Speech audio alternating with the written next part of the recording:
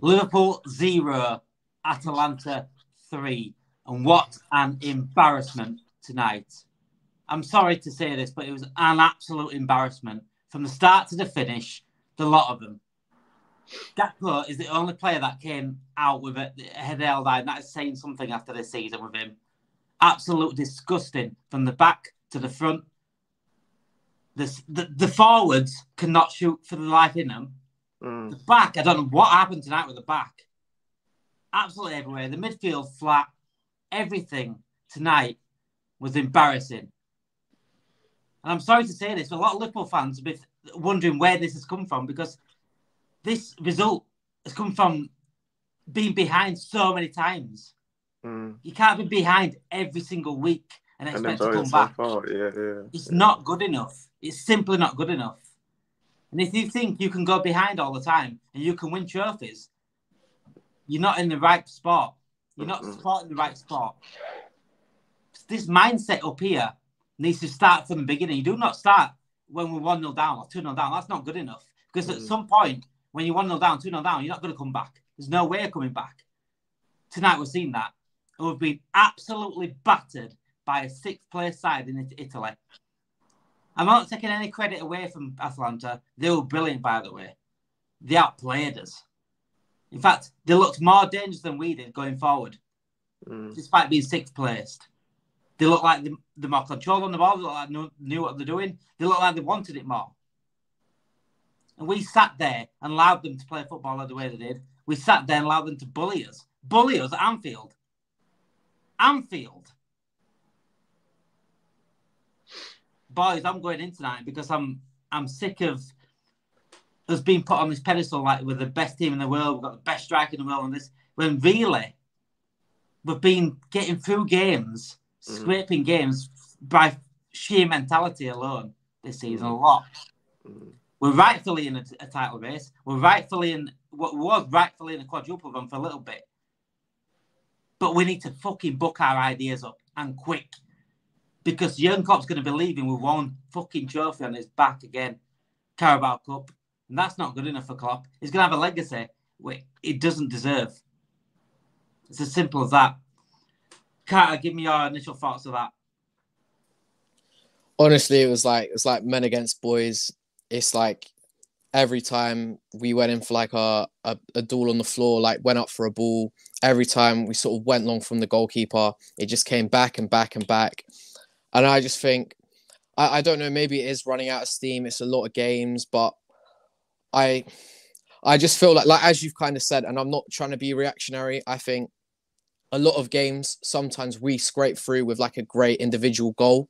And if Elliott's goes in, that's probably that great bit of individual play. It goes in, it changes the game. We feel more confident, but you can't do that every game. Like you can't, like the Fulham game, we scored 4 unbelievable goals. Sheffield, unbelievable goal from McAllister. Like Leicester, Soboslai, screamer.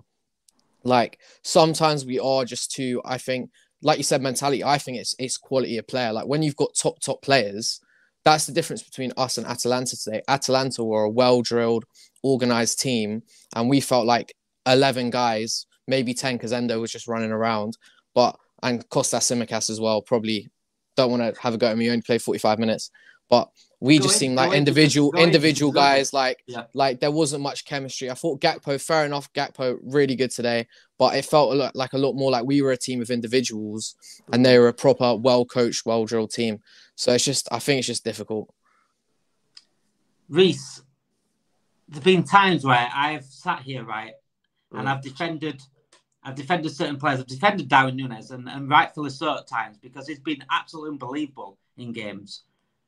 But I'm sorry, from what I see in our chat, right, when they say like, oh, he's the best striker in the world. Is he the best striker in the world? I'm sorry. He's not nowhere near the best striker in the world. He's never been the best striker in the world if you can't fucking finish it in. I'm sorry. Yeah, no, the amount of chances he gets to score chances. We've had Torres at this club. We've had Suarez at this club. We've had the best striker. We've had Fowler, we've had Owen. The most clinical strikers we've ever had in this team.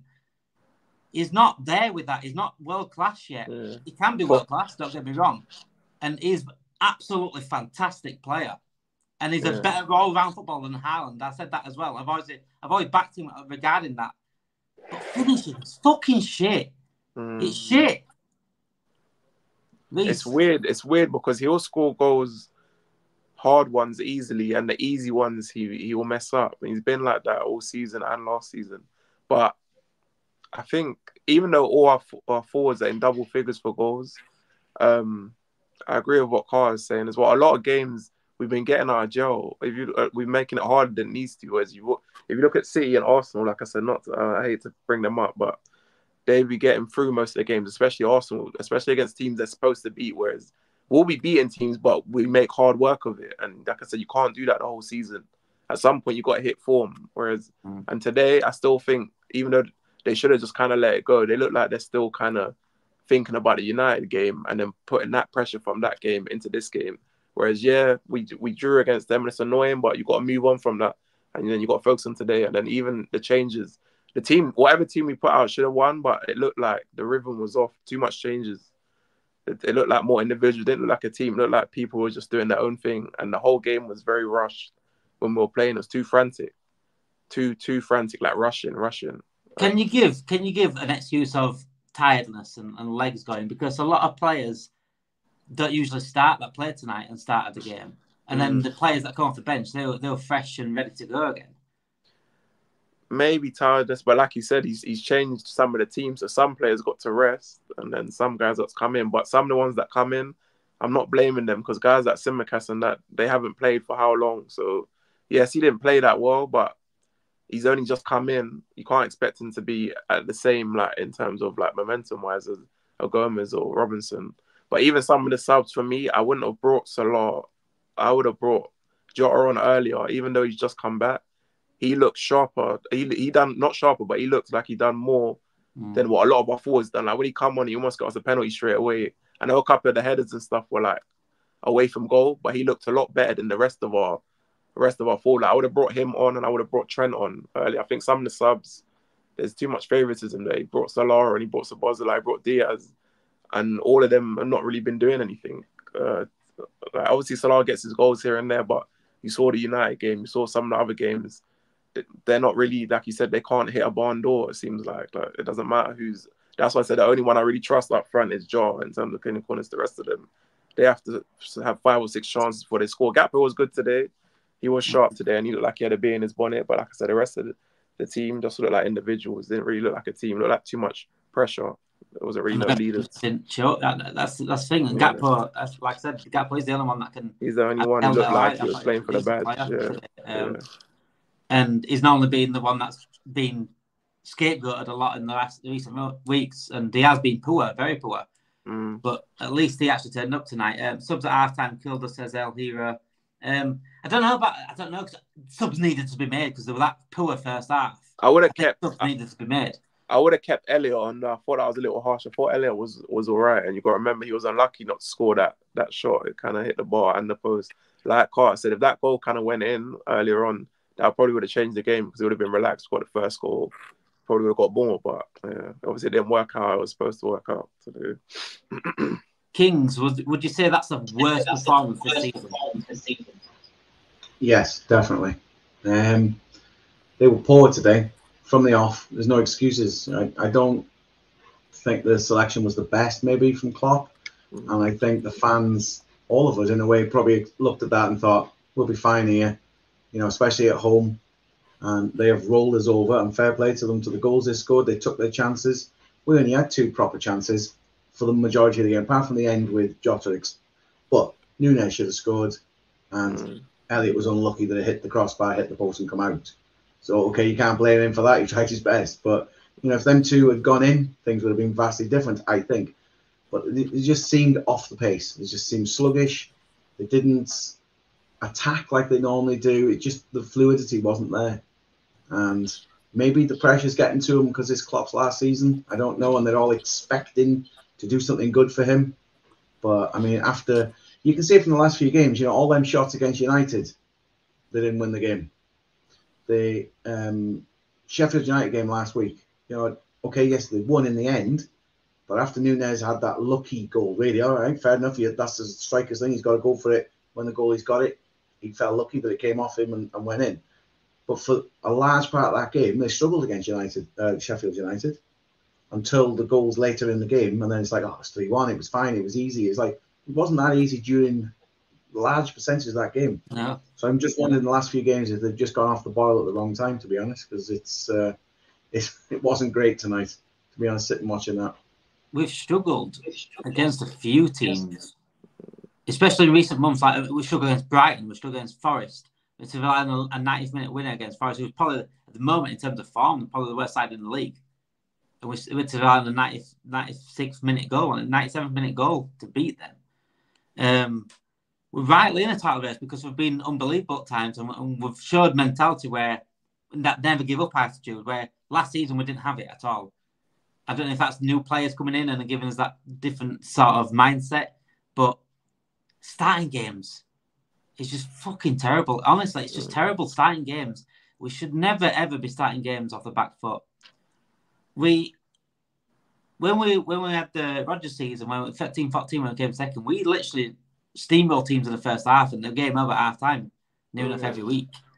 And that's what we should be doing. And Carter said it before we came live about our title winning season. We rarely conceded, and when we did concede, like, oh, we conceded. We did. But now it's just expected to concede. You're not going to win fucking titles off expecting to concede. They're too open. It's simply not good enough. And what gets me is where we put ourselves on pedestals. Like we're saying, like, oh, we've been unbelievable. We'll go 1-0 down, like, oh, it's Liverpool. We're going to come back. We can't expect to come back all the time. I'm sorry. Just simply call it out for what it is. It's not. It's not good enough to go behind in the first place. We spoke in the chat earlier. We've been behind 20 times this season first. 20 times. We're challenging for title, being behind 20 times first. That is disgusting. Yeah, that's a horrible stat. Man City and Arsenal are nowhere near that. There's no way that they've gone behind first near 20 times. Nowhere near. And we may go on and win the league. We've got a very good chance of winning the league. We're joint top just by goal difference second. We've still got a very good chance of winning the league. But with this attitude and with this pathetic starts we're starting with, we ain't going to win the league. I'm sorry. We're not going to win the league with that attitude and that mindset. And that we'll have to rely on an unbelievable European night comeback again. But it's not going to be at Anfield this time, which is a big difference. Reece, can we make that comeback? We can. Right now, I can't see it, though. But we can. Look, for me, when it was at 2-0, I was hoping we kept it at 2 and maybe we could have got a goal. Obviously, we're kind of lucky that there's no, the away goals rule. They took that away. Because if that was still there, no, I don't think so. But we can. But like I said, what we can do is you've got to try and focus on the next game. But I just hope that they don't go into that game like how they did today against Palace. Obviously, there's going to be pressure because they put that pressure on themselves. But like I said, I hope Klopp kind of tells them about himself because I think, like you said, a lot of the time, even though we have been good at times and a certain praise, at certain times we've been getting away with a lot. And then our fan base, a lot of us will be like, we've got the best this and the best that, whereas we haven't won anything yet to be saying we've got the best this or the best that. So I think even the players have been feeling themselves a little bit. So even though it's not nice what's happened today, I'm hoping it can give some sort of something, and I hope Klopp kind of lays into them because that's what's kind of needed for me. I was hoping this was going to be a big bounce back from Sunday, if I'm honest. That's what, I thought so, but no, it could be filtered out now into Sunday again, and it's. If I'm honest, it's not really looking good right now. I know we're joint top and we said all that and that, but it's the mindset and the confidence that this could be knocked, can easily go into the league. Because that game against Man United was one where it did just get away from us. Fucking hell, we should have had 3 points wrapped up, top of the league, and then into tonight with absolute confidence. And now we're staring down a game on Sunday, which is becoming a must-win game. Which it's every single game seems to be must-win now in the Premier League. And not having to rely on the Europa League to get us through either, because if we're going to Sunday and think, oh, we lose that, and then we've got at least got the Europa League to turn it around and get some confidence back. But we could be out. We are looking like we're out. already. I've never seen us look to an away leg kings. Having played at Anfield first and be out already. That's mad. I think it's obviously better for us when we play the other way around. I hate playing the games like this where, and like obviously, if we'd have run out 3-0 winners ourselves and then gone there, everyone's like, well, that doesn't matter. We've pretty much hopefully wrapped it up in the first leg. Going away now to Italy is going to be, even though they're 6th in the league, I think they said on the commentary it's something like 10 out of the last 11 games at home. I don't think they've lost, and it's like they're on a good run at home. Gasperini, to be fair to him, he sussed Liverpool out last time, and they said, when there was no fans here, Atalanta, now that wasn't much changed, and fair enough, there was different circumstances, but he does seem a decent coach, to be fair to the guy. It's a very difficult game now to go back there, 3-0. Like if we'd have gone 2-1, maybe at the end just nicked a goal before they got their third, then it's like it's different. Then we could have got an early goal, and you think, right, rock them a little bit at home. 3-0 before we even kick off now. It's like, that's a hell of a comeback if they're going to do it. But, I mean, yes, they can do it. They have the players and they do have the skill. It's just the mentality of them now. Are they going to go there feeling defeated already? It's, and like you say, does that rub off in the league? So, depending now what happens against Palace. If they beat Palace, and they're a bit of a bogey side as well, to be honest. There's a couple of times they've scuppered things for us over the years. So, I think, well, if they do well on Sunday, then it might carry over to the next game. But yeah, it's a bit of a dodgy time at the moment. Calvin, welcome to a Liverpool stream, Calvin. I know you're tired of watching Chelsea streams. You're not getting much fun at the moment. But I'm as much the distance away from Liverpool than you are the top of the league, my friend. So please enjoy your night and hope you have a great weekend. I find that hilarious. Hilarious. Chelsea. We can't keep clean sheets, so we would need to score 5 in Atalanta. No chance. We just didn't turn up. Calvin, now you're in top half. It would be a miracle to get back in this tight, and I think we're out, says David. Paul made a good point earlier about Endo. What has happened to Endo? I'm going to say this because it needs saying. And I spoke to Carter before the stream about Endo. And I said, the biggest mistake we made, I did a video on it at the start of the season, the biggest mistake we made was not get a proper 6, but a proper, world-class 6, or someone that had potential to be world-class. And Endo came in, and I was happy with Endo, and I was happy with how good Endo could be in certain games. And he's been better than even more better than what I expected him to be. I thought he'd be decent signing, but he's even been better. And I think he deserves everything, every plaudit he gets, Endo. But I still think he's not that 6 that we still need for these games, for winning trophies. He's been fantastic. But against Man United and against Man City and tonight again, in these games where you need to pick up, and this is where Declan Rice comes in, for example, because Declan Rice has been that in these games. He's been the difference maker. And I absolutely love Endo. Absolutely fantastic sign. I knew it'd be a good signing. But it's still... And when people say, we don't need 6 now, we don't need 6, we've got Endo. Fucking watch football, man, I swear. It's like they don't watch football. This guy can do so much, but look, his age is going to catch up on him as well at some point. I know he's fit as anything, but we can't be going into the next season and season after we're, a 30-year-old, 31-year-old, 32-year-old player in DM in such an important position. I'm sorry, we can't. Not if we want to be fighting for titles. And I'd be very shocked whoever comes in sees him as the number 1 6. Yeah, next season I'm not worried anyway. I think we'll get a 6 because you got Edwards and how they operate in terms of age. They know. Endo's a good player, but we always knew he's not long term. He's 30. How old is he? Is he 30? I think, or 31? So yeah, obviously the last couple of games. 30 now, yeah. Last couple of games, he has been a bit rusty, but I'm not going to criticize him too much.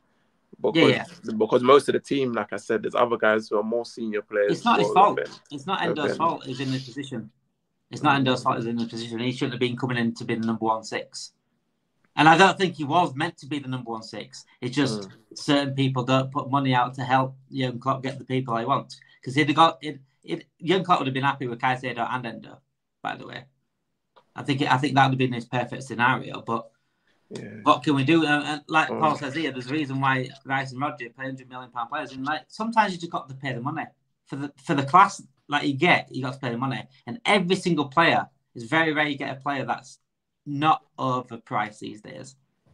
So you've got to pay what you get. And what I don't even look at the transfer fees anyway. As long as they're performing on the pitch, I don't care. And Endo's been an absolute bargain for the money he's got. It's just I still think there's just he's just not the guy that we need for those sort of games.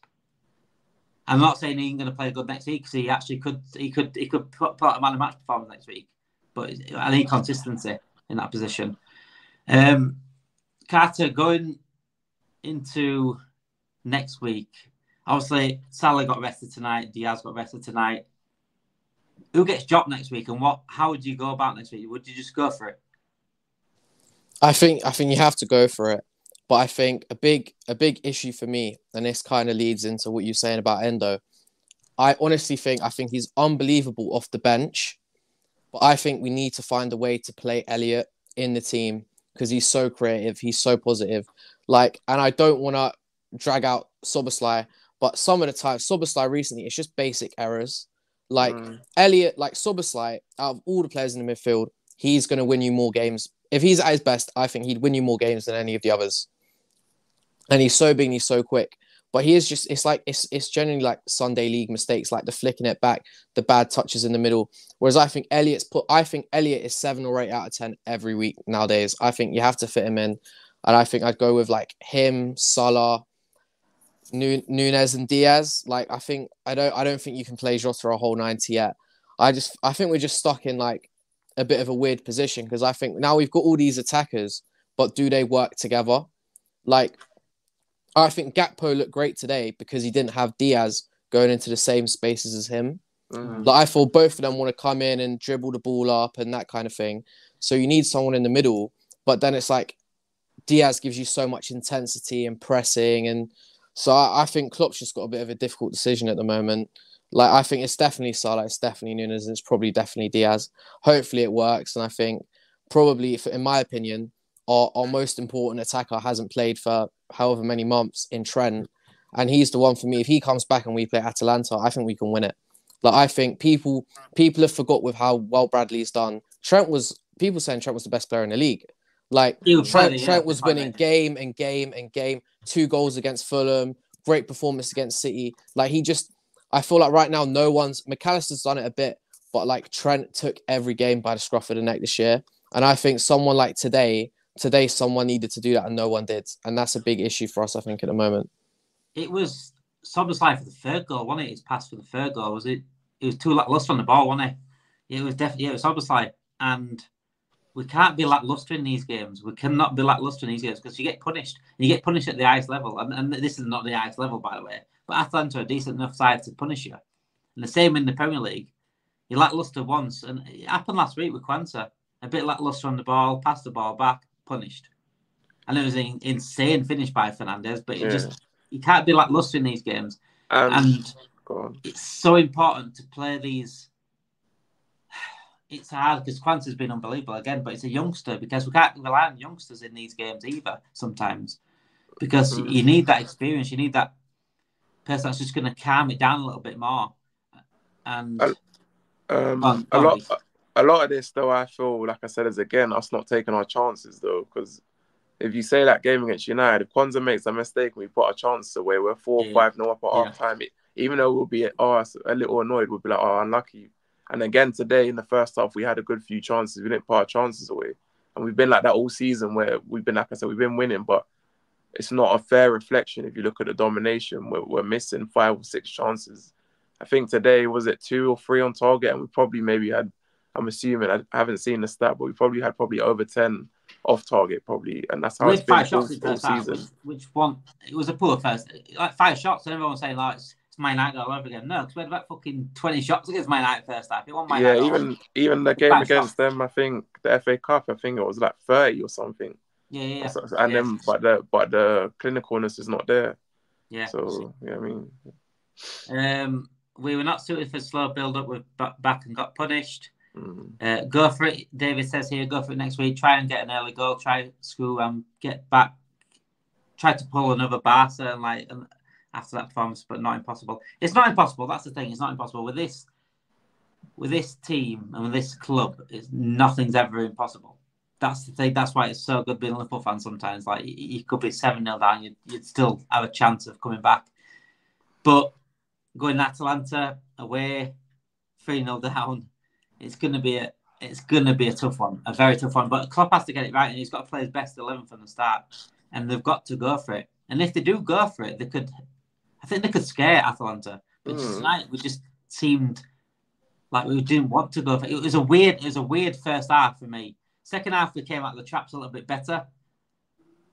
But again, that's being behind, and it shouldn't rely on the second half to come out again. This we start from the start, and if they come out from the start next week, I think we do beat them. But 3-0 if they concede a goal, you're talking 4 or 5 goals. So it's going to be a big ask. I don't even know what to say about tonight, honestly, anymore, because it's not as surprising to me than it is to a lot of Liverpool fans. I think a lot of Liverpool fans are very surprised by this, but I think they've been in the dark and probably gaslighted their own team a little bit too much to realise what is actually going on. It's like, watch the game and realise that against Man United we were absolutely terrible. We may have dominated. You can dominate the game and still be terrible. You can have 85% possession and still be terrible. It doesn't matter. If you break teams down and miss one-on-ones and stuff like that, then that's not terrible as bad, because at least you're getting behind people. But tonight, we weren't even doing that. We made one-on-one chance in the first half of Núñez. I don't know if you've ever seen that back, by the way. What on earth was that shot? I don't know why he didn't even turn his body to shoot. I don't know why he didn't hit it with his left foot. He tried to do something funny with the outside of his right or something. He should have just used his left. I would have just side-footed it. That's what I would have, ideally. I questioned Núñez tonight, and that's his football IQ. And I saw this in the first half of when Maka was on the commentary. And Maka was one of the best football IQ players I've seen at Liverpool. He was unbelievable. He could play right wing, left wing, number 10. He was all over the pitch. And he was such a skillful, mindful player that he was calling out himself in comms over Núñez. And it was an incident in the first half where someone passed him the ball in the box. And instead of letting it go onto his right foot where it'd create space for a shot, he saw a shot with his left foot and he come back on the inside, even though no space at all on the inside. And Maka said, why is he not putting that onto his right, or at least letting it go across his body? And that's footballing IQ. And again, with the one-on-one, he didn't even turn his body to shoot. He literally shot the way he was facing, which was just straight out. Kings, what do you make of Núñez? We've talked about him before. He seems to want 10 chances to score a goal. And at the top level, you can't do that. You need 10 chances and score 7 goals. It's simple as. You need to be more clinical. I mean, if Salah would have been like this when he was playing for Liverpool over the years, I needed 10 chances for every goal, he wouldn't have stayed at the top, would he? He'd have been dropped in the end. I like the guy, and he does cause chaos on the pitch, but he's not clinical enough. Sometimes he gets lucky, and sometimes he's outstanding and gets a goal, and you can go from one extreme to the other. It's like I say, the goal against Sheffield last week, a little bit comical. He jumps up, it hits him on the backside. It's one of them. It's like, okay, fair enough. He tried, and it paid off. Other times, like Newcastle earlier in the season, comes off the bench, fantastic. The way he was, he just took the 2 goals, no problem. But he does need a lot of effort with it to try and he gets the chances, and then he goes, he shoots over the bar, or he doesn't pass, or whatever. He just seems sometimes his composure isn't right, and that needs to change. And I don't know if a new manager is going to be able to instill that into him, or if it's just the level of the Premier League's too much. I'm not sure. I mean, we've seen it in the chat tonight. There's a few people saying, when he first came in, he's compared to Haaland and all this kind of stuff. They're completely different type of players anyway to compare them. But I mean, Haaland's very instinctive in front of goal, bang, it's in before you know it type thing. Núñez, he can pull something out the bag and you think, wow, where did that come from? It's amazing. but then the next 6 shots he has are so wayward that in the cop or they're hitting the tea lady in the by the cornflakes. I mean, it's just mind-boggling how if you mix goes from both one players extreme to together, the other. you've got the perfect striker. Yeah, this is it. He's a better footballer all round than Haaland. It's just the striking, the shots. To be the best striker in the world, you need to start scoring chances. You could have a new manager in the summer come in and he'll say, right, you're going to play this particular way and get used to that particular way in a team, and he could be phenomenal. You know, and just banging them in every week for fun. It just depends.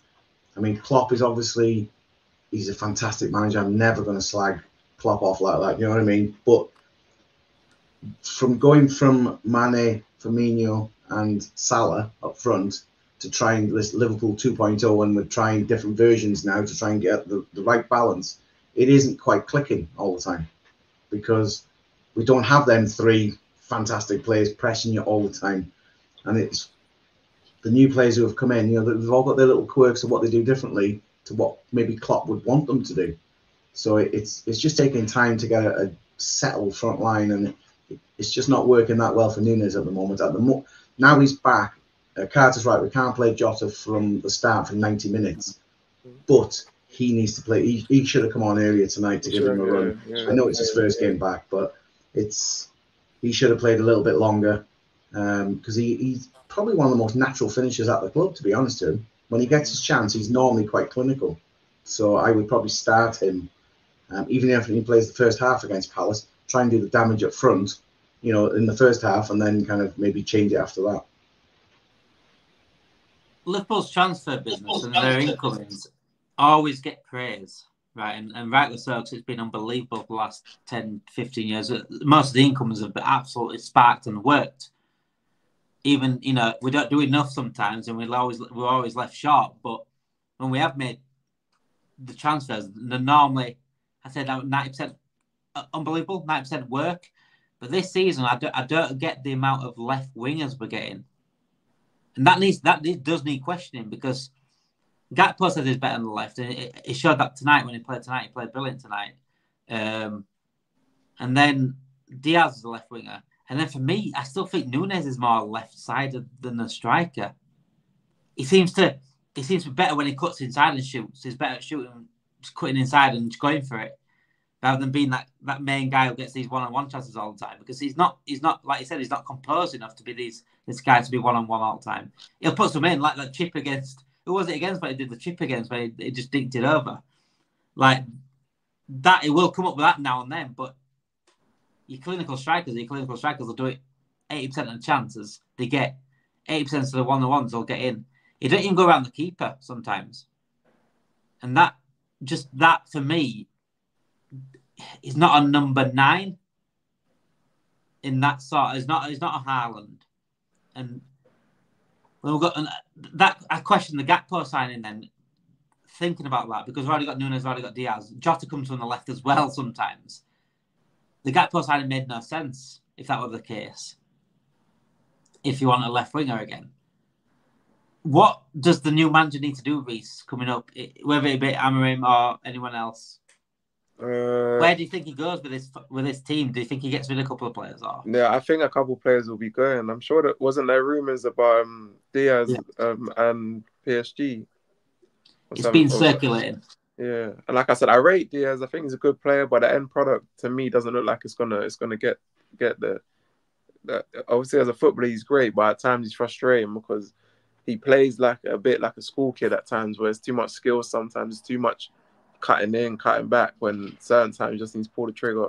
So I could see potentially, just because of the rumours, maybe you can't keep everyone. I could see Diaz cashing on Diaz, and then maybe Gakpo gets to play the left. Núñez, I still think Núñez will be used. Like I said, in terms of the number 9, it's tricky because, like King said, he scored a couple goals against Newcastle, which is like how a number 9 should be. He's kind of shown it in flashes like this season, and then now and then the last couple of games he's kind of gone back to how he was last season, where he's missing the easy chances where he's not thinking and stuff like that.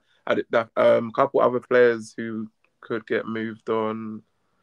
like I said, some fans may not want to hear it, but I would move Robinson on because I don't think he's good enough. I know people might keep him as the backup, but if he plays the 3-4-3, Robinson can't play as a third centre back. I think he's more like a left back, and he's now what he was more known for was the engine, having his engine being able to get up and down. Was I don't think he can get up and down as much as he usually does. So I do think a couple guys will get moved on, and known whoever the new manager is, if it's the Sporting manager, he'll probably have 1 or 2 players of his own that he wants to bring in. So some players will get moved on and reshuffled. It will be interesting to see this summer, whether it be Amorim or anyone else, to see who makes the cut and doesn't. Or will they get a chance next season to prove to be made the cut or not? One thing I will say, though, before we do go, is it happened on Sunday against Man United. I saw the worst side of both sides of the Liverpool fans on Sunday. I saw the ones that were throwing the toys out the pram saying, "No, that's it, the league's finished," and then blah, blah, blah. The league's not finished, by the way. So I don't know how you can be the league be finished when you're on the same points as the top of the league and you're only getting a lot of goal difference. The league is not finished. But then I don't also like the other side of it, where they ever got people that criticise and saying, "Oh, just stick behind the players. They don't deserve criticising. You're all spoiled." Hang on a second. No. If they've played shit, they've played shit. If you're going to say they've played shit, they've played shit. It doesn't mean that we think they are shit. I've said Nunes has played poor. I've said Salah's played poor. I've said Ando's played poor this season. But it doesn't mean that I think they're poor players. But in that specific game, they deserve the criticism. And the players will tell you the same thing as well, you know. The players will the players have a different mindset to some fans. The players will say, "We deserve the criticism." And they'll be the first to criticise themselves as well, because they've got a different mindset. They've got an elite mindset. When Quanta came in, he said, "I'm taking over Matip." I'm glad he's got that mindset, because if he had the mindset of some of our fans, it would be pathetic. It's loser mentality mindset. Saying you can't criticise is loser mentality. I'm sorry. It's there's a reason why we might have won only one Premier League in 30 years, because of that loser mindset. Take the loser mindset out, and don't ever go at fans that criticise, because criticising is just a part of the game. And the fans have every single right to criticise. They're the ones, it's their team, especially the ones that go pay the money. They're the ones that are going to pay the money. We're paying subscription fees and things like that. We've supported this team all our lives. We've had to deal with Man United fans all our lives. You know what I'm saying? So don't be overreactionary in terms of the league's not over. Maybe a little bit of reaction tonight, because this could be over in terms of the Europa League. But even then, I still think we've got a chance.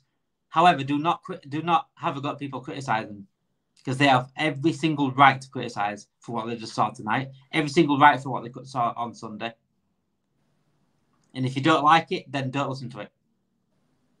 Let's loser mentality and take it away from me. Thank you guys for tonight for joining us. I'm so sorry that it is the way it is. 3-0 down. Atalanta next week. The replay back in Italy. But a matter of Crystal Palace on Sunday first. Will we bounce back? We don't know yet. But all we do know is we've got a big fight in our hands next week to in the Europa League to stay in this tie. Because 3-0 going to Anfield's bad enough, but 3-0 going away, it's a different kettle of fish. Thank you all for tonight. I hope we can get a better weekend this weekend, and I hope we can finish our win. Get some smiles back on faces. Thank you, Reds. Have a good night.